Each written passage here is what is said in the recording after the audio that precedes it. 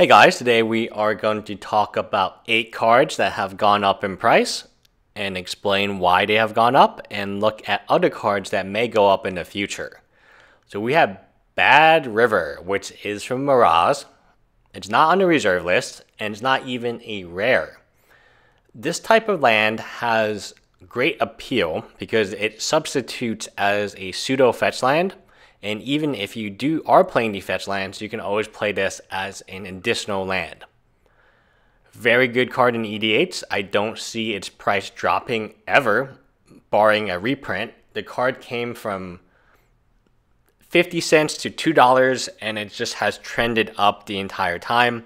It's not seeing any play. There's no reason you would play this in lieu of a fetch land. A fetch land gives you all the advantages of not coming into play tapped and then when you tap it, you can sacrifice a life, which is okay.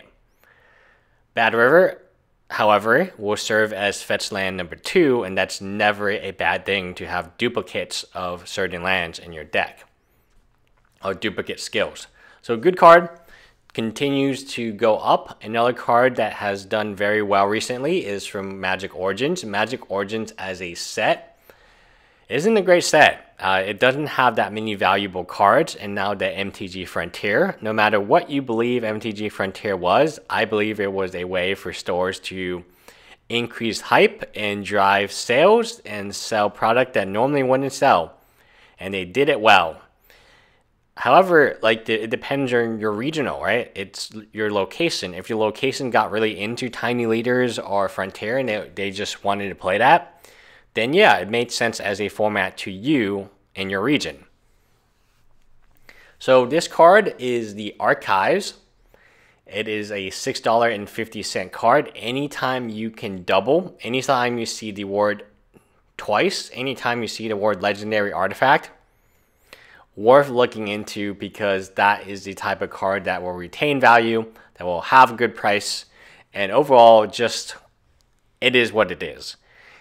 Certain cards will go up in price, and certain cards will never be under $5. And this is one of them, barring a reprint. So love the card for EDH. Another card that has been doing very well. We took a look at its reprinted version, but now we're going to look at the original version. Wow. $42. This card crashed incredibly hard. This card, if you can believe it, at one time was a $70 non-foil. After the reprint, you could see the tank, and then never really recovered. It continued to tank down even after it rotated out. And it's one of the best cards in Standard. It's one of the best cards in Modern. I remember it being in Standard, the mono black decks, they were good enough as already, but to have this card in addition to it. But it is one of the best cards in Modern right now. It has so much power, so much choice, so little cost for the ability to take your opponent's best card or most key card from their hand and make them draw it again. I like it. The foil copy is $600. And that is outrageous to me. So I can understand a 10 multiplier, $420. That's even tough to get to. But to have a 15 multiplier almost, that is unheard of for a card so expensive to begin with. Talking about foil multipliers, Stronghold Gambit is a $7, let's call it $6.72 card. And the foil is $45.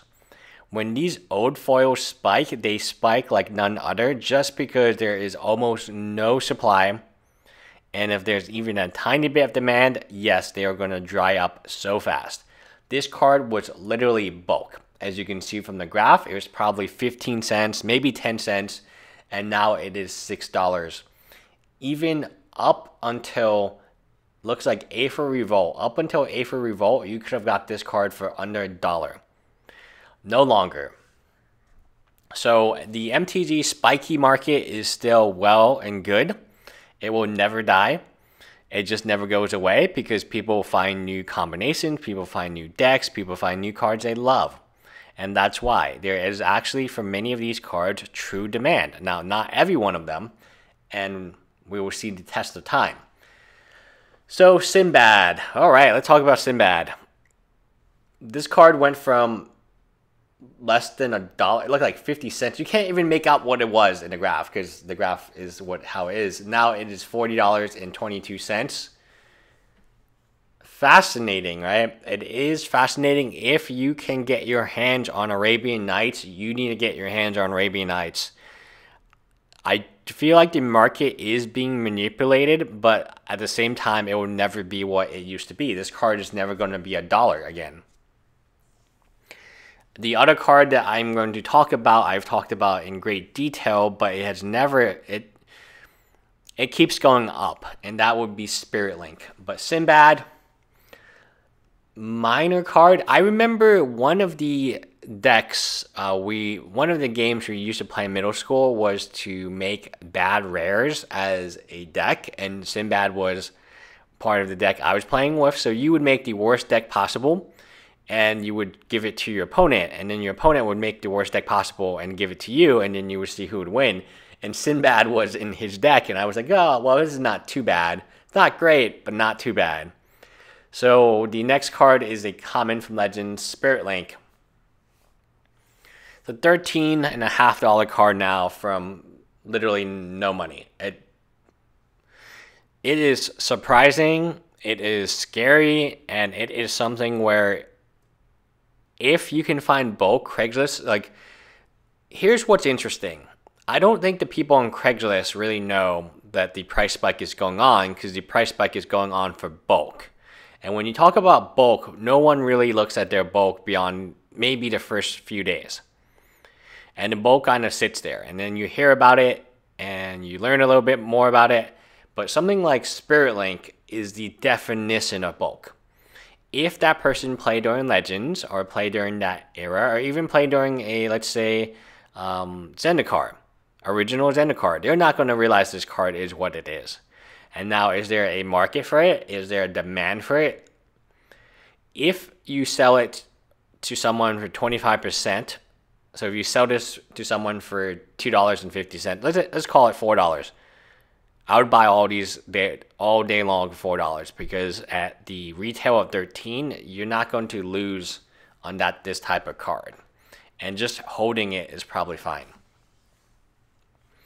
Next, another card that has gone up a ton, Glacier Chasm.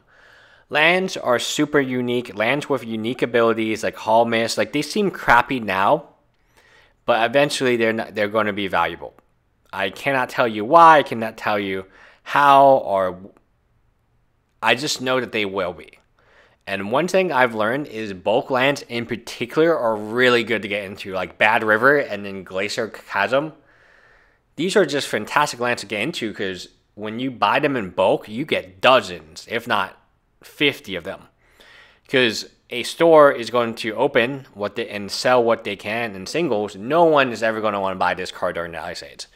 No one wanted to buy this card until recently. I still don't know if the buyers are real. We will find out soon enough. But this is not one of the things that people would look at. It is one of the things that is the definition of bulk. You can't go more bulky than Glacier Chasm and during Ice Age. No one wanted this card. There are dozens, if not hundreds of copies out there in bulk right now on Craigslist. It's an interesting time to buy bulk. If I didn't fear for my life from buying from Craigslist, from kidneys, we have one liver and I would like to keep that, but I think we have 2 kidneys and we can survive without a second kidney. So I'd like to keep both my kidneys.